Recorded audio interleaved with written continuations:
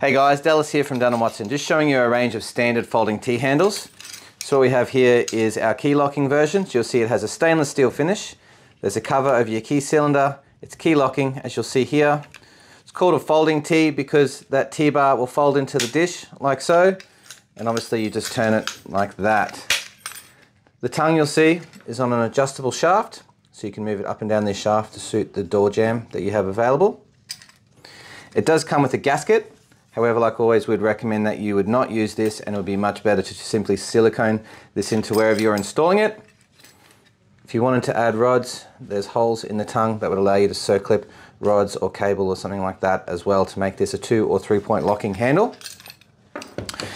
Within this range of standard folding Ts, you'll get it in a non-locking option, same handle, just without a key cylinder. And you can also get it in powder coated finishes of blue, black, red and white. If you have any other questions though, please give us a call or flick us an email.